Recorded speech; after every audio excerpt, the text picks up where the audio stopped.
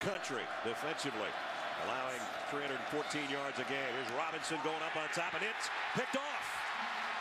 Jayron Hosley's got this one. Boy, Jayron Hosley just read this perfectly. Slipped right underneath the receiver. Last year he led the nation with 9 interceptions. Numbers a little bit down this year. This is only his 4th, but he read that one all the way and beat Roundtree to the football. And that one hit the ground too. Oh, it's close. Kept his wrist under the ball, had his hand in sort of a funny spot. Ruling on the previous play was an interception. The play is under further review. Ooh, I don't think so, partner.